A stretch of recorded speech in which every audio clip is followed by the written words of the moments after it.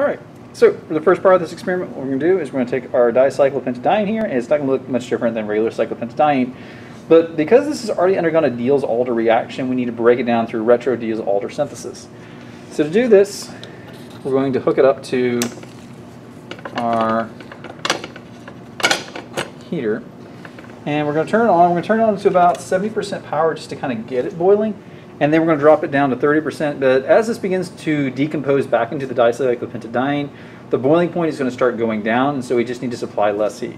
So let's go ahead and get this going. We'll start doing shot-by-shot videos of what happens as it moves along, and yeah, we'll break down our precursor to what we need it to be.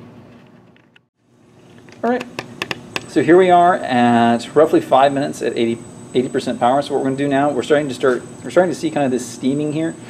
These are the later cyclopentadiene products coming off, with this dipentyl still kind of in there. Sorry, I can't get the camera up higher. Well, maybe I can. Let's see. There we go. So now we still kind of got the liquid in there, but what we're going to do now is we're going to turn the power down to 40%. What we don't want to do is like burn this material. So now that we've kind of got the boiling starting, we're just going to kind of maintain the heat here to ensure that it continues to decompose for another 25 minutes. Alright, here we are at about the 15-20 minute mark, and definitely a lot of foaming going on inside. So we're getting really close to the boiling point. We're pretty much getting to the pure cyclopentadiene.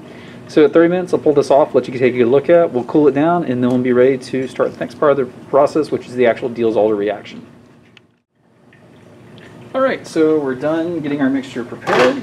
So now we're ready to let this material cool down, and once it cools down, we'll be ready to add the maleic anhydride. Pretty much doesn't look any different from the way it started, but we have actually decomposed the dicyclopentadiene back down into just the plain cyclopentadiene. So once it's cool, we'll be ready to add everything back.